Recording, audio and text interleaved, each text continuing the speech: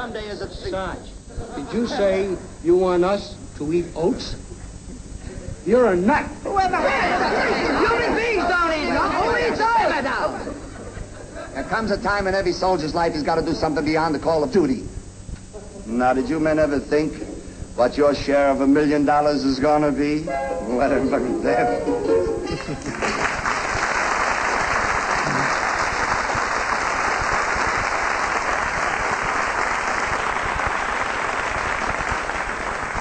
He was a hell of a character, that Wilco, wasn't he? It was like seeing somebody I don't know. Was it? Yes. Really? Mm-hmm.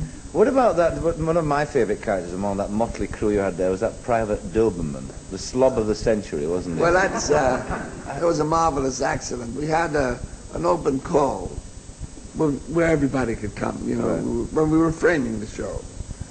And the creator, Nat Hiken, the comic genius, you know, and we were a good team, because I would sense him. Sometimes he'd go way overboard. And he looked at Doberman, excuse me, and fell in love with him. And gradually, we gave him a little more to do and a little more to do. Now, Doberman, whose real name was, I've forgotten. But I love the name Dwayne Doberman, you know? Dwayne Doberman.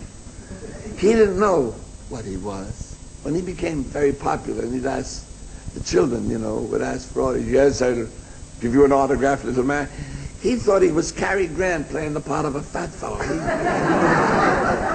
And he was, he lived the way people thought I lived. I mean, he didn't miss a cocktail party. And it's something about when I'd have to go to do a benefit someplace or a charity show, he was the safest to take along for the trip, the quickest. And invariably, we'd make these plane trips. I'd get to the place, and the next night would be the show, and in would walk Doberman, one of the stewardesses. I don't know, some women dig distortion. I mean, he was living like people thought. I was home rehearsing, alone in a bathrobe. He was out swinging. Oh, I must tell you one thing. There was a darling lady, British actress. God rest her soul, I loved her. She was really the epitome of fluff and happiness. And that was the late Kay Kendall. Oh, yeah. She asked to be on our show. Drove us crazy. She was then Mrs. Rex Harrison. Kay Kendall wants to be on our show. So Nat, who was very quick, completely wrote a script which had to do with me being a British officer. I posed, you know, with the salute. So she'd come to our group. She was on an entertainment tour, you know, but I tried to get her to entertain at our camp. That was basically the thought. Well, we were instant television. We had 3 cameras, and we were, in a sense, live television, because we never stopped for mistakes, even if they came, unless it was a big mistake, you know, like a piece of scenery falling. And I never went to lunch, because I found I faded during the day, the day we shot. I'd stay in. But there was a little Italian restaurant that they all went to. As I said to Kay, I said, Kay, go with the boys. Excuse me for not going with you. I don't go out to lunch. But you'll have a jolly good time. And this Italian restaurant used to have a little table set for our crew. And the boys bought wine. They all saluted Kay, and then down to the business of eating, because they had to be back in the studio. But nobody told her about Doberman. It's a compulsive eater, you know. He had a hero sandwich on this arm he was working on, and 2 meatballs on a fork here, and the wine gone here, and the thing all over the unit and gone. About 9 things were going at once, and Kay had, at a certain moment, turned and saw this.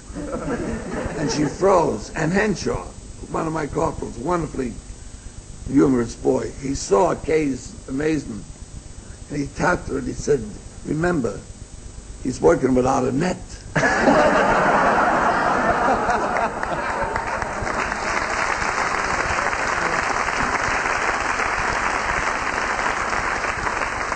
I I was amused to read in the book too that you recall that he was so slobby that the crew used to have bets on how many of his fly buttons were undone when he walked on set. Oh, when we made my personal appearances. Yeah. I never forget in Las Vegas, he knew nothing about gamblers. He thought everybody should faint, you know, when they saw him. As I tell you. He thought, and he wore a beach jacket with the varicose veins in his big stomach. It was really... And there was a dice game going on, a big game. There was about $40,000 on each roll. Some visiting faction had come to buck the game in this hotel I was playing at. And Doberman came in from the pool in a kind of a little beach jacket, and he had a tubercular silver dollar in his hand or something. And he figured everybody should faint because there he is. And he walked up and he says, "I'm with you." And he leaned over this 4 deep they were, and he put the silver dollar down. The dice hit his hand, came up a 7, and wiped out all the numbers. You know? Well, everybody was indignant, including the dealers. They said, "So the least you could do is get up close. You should have excused it," but whatever they said. And he looked at him at his full 5'3", you know, in such disdain. He says, "Why, you run this like a drugstore." And he walked away. That shows us. But they were a great bunch of lads, and it showed in the show. We worked very hard. We rehearsed very hard. And the only one who miscues was Doberman. Yeah. We protected him. You don't know this, but he never did too much. No. Long speeches, because he couldn't handle it. And he had excuses by when he blew a scene, you know. I'd say, "Oh, for God's sakes, Dwayne, why do you dare?" I mean, it's an effrontery to all of us. You know you're supposed to come. And then he says, "Sarge, I tripped on a piece of paper." I never heard that one. Once he was late for rehearsal, keeping us waiting, and he said a priest short-hopped him for a cab.